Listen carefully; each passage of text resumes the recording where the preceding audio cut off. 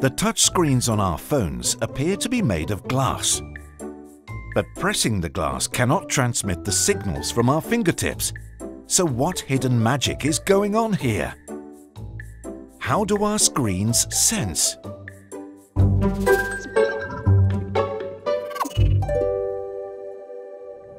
The secret is a thin film made of a rare material with nothing short of superpowers. It is both transparent and conductive. The combination of these two properties is very hard to find. Iron and copper, for instance, transmit electrical signals, but plating a touchscreen with these metals would turn it into an opaque plaque, making it a little difficult to locate an app or answer a call. What's the magic ingredient? Please meet Indium. Symbol IN. Atomic number 49. Named after the color indigo. Squeaks when bent. In 1863, German chemists Ferdinand Reich and Theodor Richter stumbled upon indium while looking for another chemical element, thallium. Reich, who was colorblind, asked his assistant Richter to look at a sample's color spectrum for clues. Richter detected a bright indigo spectral line, the first sighting of today's most wanted material.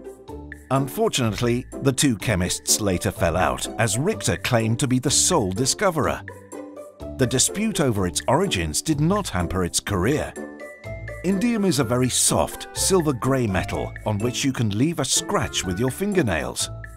It can form a solid coating on the surface of other metals and doesn't rust. These two properties gave it an important role in the Second World War. Using it on bearings of aircraft engines greatly expanded their lifespan. Researchers discovered more uses for indium as time went by. It will only melt at 156.6 degrees Celsius, easily forms compounds, and is very ductile, meaning it can be bent into all sorts of shapes without breaking. It is, for instance, used in thermometers as a non-toxic substitute for mercury. But it's the IT industry that really got its career started. In the form of indium tin oxide, or ITO for short, this super material found its way into our everyday lives. Most of our flat screens and touchscreens use the transparent and conductive thin films it helps create. Today, more than 80% of indium produced is used to make such films.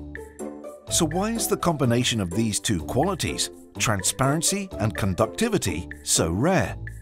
Because they conflict with each other. To understand why, we need to zoom in on the particles that materials are made of. Electrons can have different energy levels, a bit like us. If they get excited, when heated up for example, they can jump from one state to another.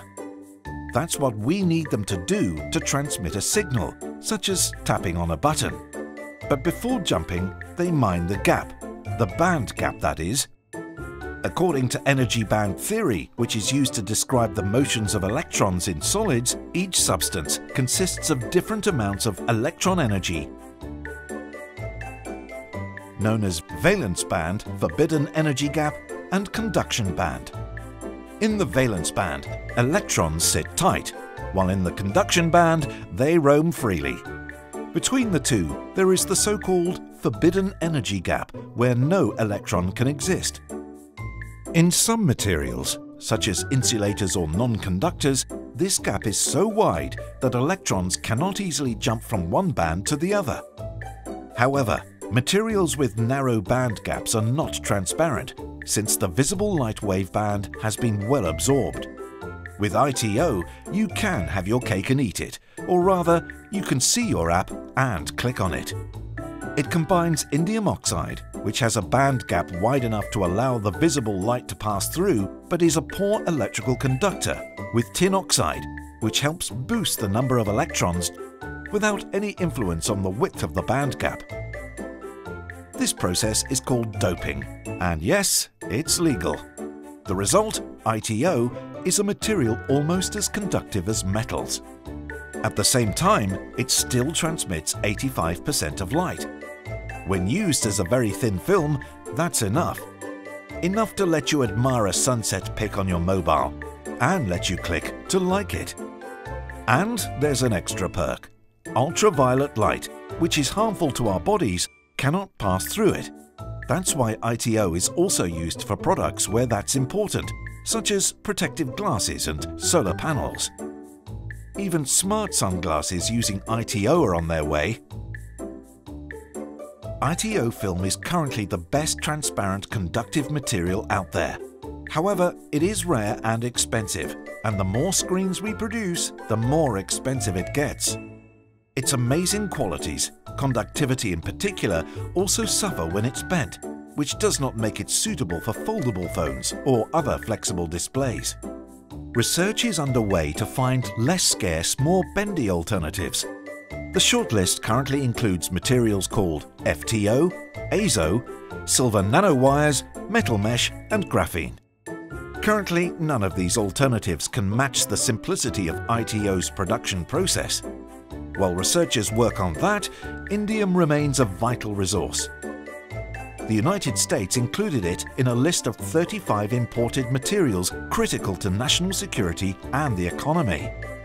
China is the leading producer of indium, followed by South Korea, Japan, Canada and Belgium. There is a lot we can do to protect it. Recycling indium from scrap devices will play an important role. Also, you may want to think twice before discarding a perfectly good phone just because you fancy the latest model. Next year's releases will be even more amazing. They might even bend.